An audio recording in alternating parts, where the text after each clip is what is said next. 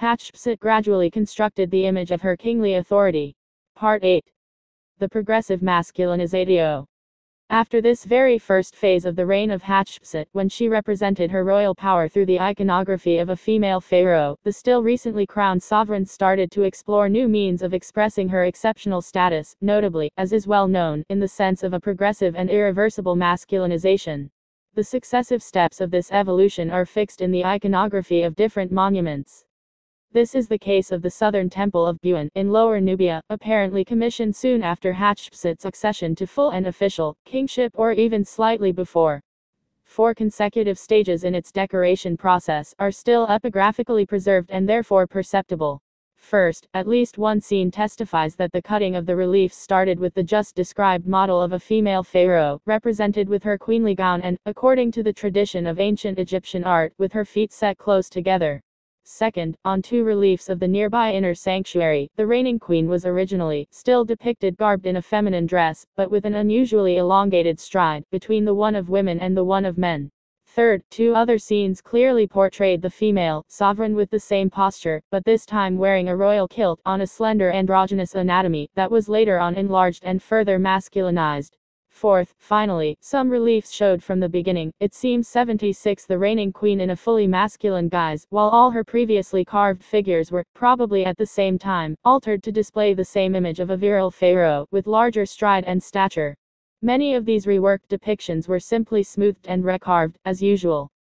But in quite a number of cases, the surface of the wall was deeply cut out on about 15 centimeters, following a rectangular frame, all over the queen's figure, and the regular hole or niche, to use Camino's words, thus produced was then filled with a new slab of stone cemented with plaster, ready for a new decoration. In this final stage of the decoration of Buin Temple during the reign of Hatshepsut, it seems that the masculinized images of the reigning queen were displayed in more or less complementary distribution with the figures of a male pharaoh.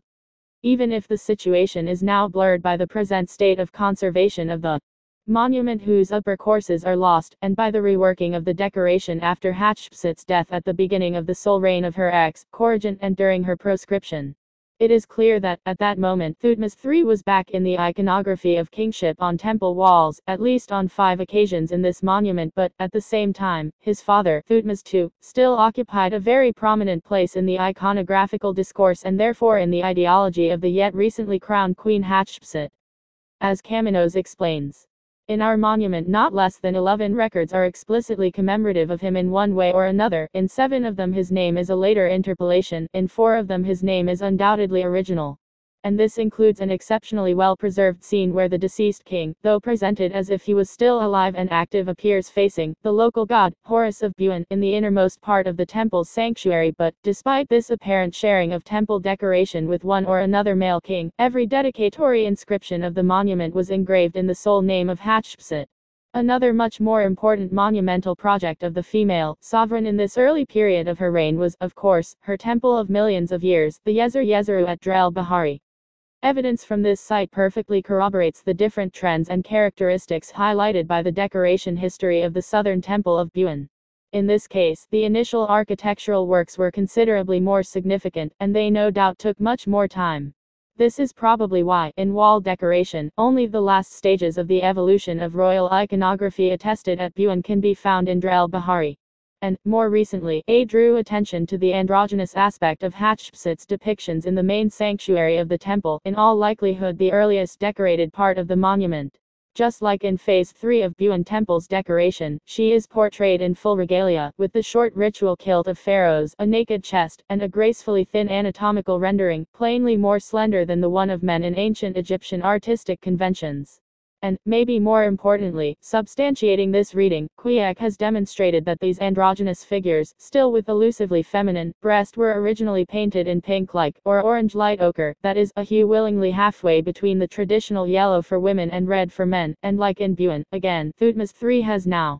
made his reappearance in the official imagery of royal authority. Indeed, if such androgynous representations of Pharaoh Motkara performing daily cult rites in front of the statue of Amun occupied the walls of the southern half of the main sanctuary, the decoration of the latter's north wall was composed by 2 scenes around a door with a double dedicatory inscription in the sole name of Hatshepsut. depicting the young king Thutmose III engaged in a ritual action that complemented the one of his aunt on the opposite Thutmose II. He was also portrayed twice just next door in the previous room, the so-called Bark Hall, most likely decorated soon after, under a panel with a similar image of his father Thutmose I, the latter's wife, Queen Oms, and Princess Neferubadi, all of them turning their backs to the sanctuary, as guest deities in the Temple of Amun. The analysis of the statuary program of the Yezer-Yezerud temple allows for an even more precise characterization of the evolution of Hatshepsut's official image. The late R. Tefnin devoted his doctoral dissertation to the subject and was able to demonstrate that this evolution took place in 3 main phases with 2 intermediate stages which need to be distinguished: a first feminine phase, that is, with the iconography of a female pharaoh, for the inception of the reign.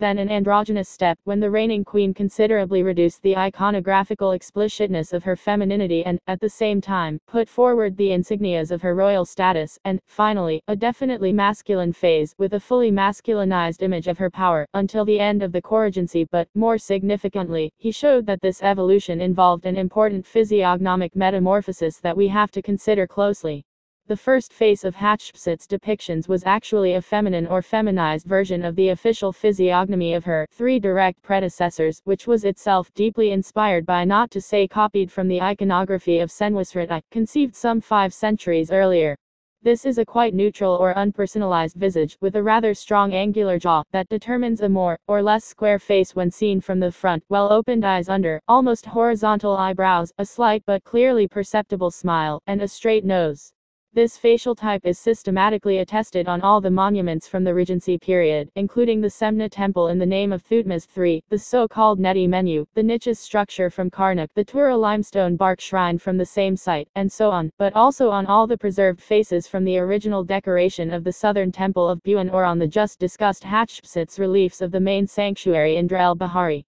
In statuary, the best examples are provided by the series of the Asiride Zay, from the 4 corners of the bark room, just before the main sanctuary. Hatshepsut gradually constructed